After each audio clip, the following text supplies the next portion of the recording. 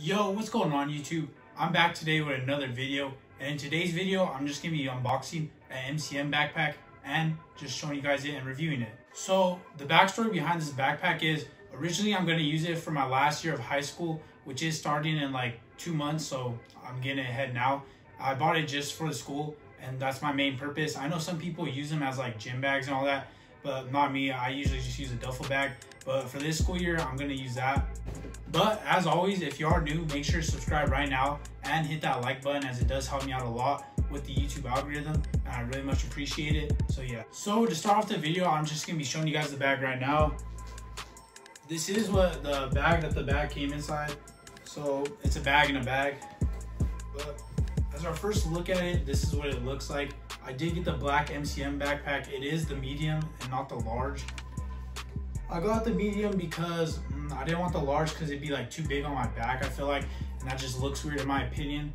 And I didn't want the small one because then it looked too small. So the medium is like the perfect one that I would get. So I myself personally have never really cashed out on a bag of this expense. I've never bought like expensive bags or anything until I got this one, which is the backpack. Like last school year, all I had was like a Nike backpack, that was it. So I decided to like spoil myself and give me an MCM backpack because I've always wanted one. They just have such a clean look, which I was gonna get like the tan one. I don't know the exact name of it. I was gonna get the tan one, but then I thought like black looks so much cleaner in my opinion. I could match it with anything that I wear. So yeah, that's why I got the black one, and it's not too like stunty or anything. I'm not stunning like that. So yeah, that's why I got the black one instead of like the other colors. I know I was gonna get a blue one, but they didn't have it in stock on the website. So that's why I just got the black.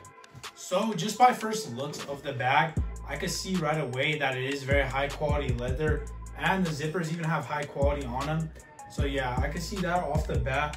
I could also see where it says MCM and then the number for, I'm pretty sure that's a serial number. I'm not sure. And then I also see that it has 1, 2, 3, 4, 5, 6 studdeds. I'm pretty sure they're studded diamonds, they call them.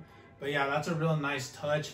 What I really like the most about these backpacks is that on the straps, it says the MCM logo, which is pretty hard in my opinion because when you're walking, you can just see it on your shoulders, which is pretty hard, that I've always liked.